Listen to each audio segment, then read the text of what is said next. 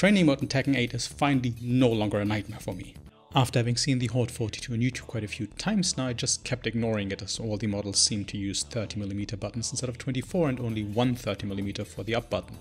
I'm not saying that's bad, but I like the ergonomics of my hitbox too much to go back to 30mm for the face buttons. Then I saw the S version, which does have the correct layout.